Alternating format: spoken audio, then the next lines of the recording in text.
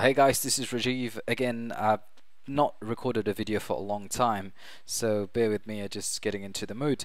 I have recorded quite a few videos if you check out my YouTube channel on how to install WordPress and how to design your website on WordPress.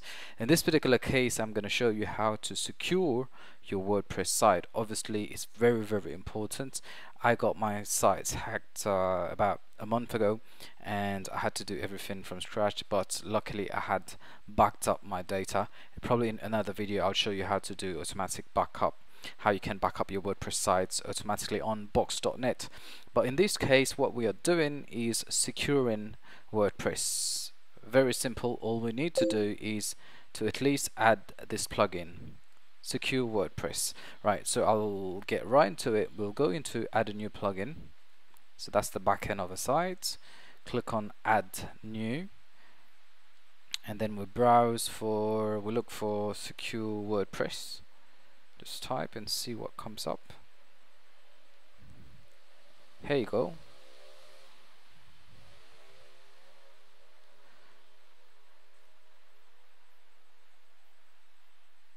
Okay,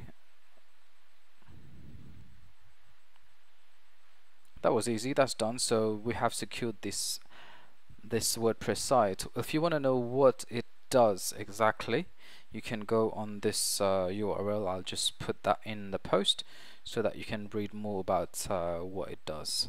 So that's one of the first things that you need to do. There are tons of information, there are tons of plugins that you can add, but if you do this, at least you are secured from the basic attacks. Yeah.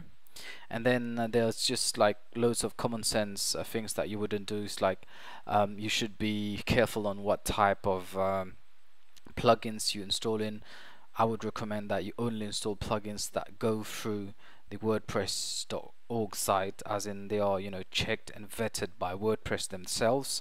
If you just get plugins on XYZ sites, they can always have malware on them, they can have backdoors, etc. So you better be on the safe side. You install this plugin, and yeah, that would keep you safe.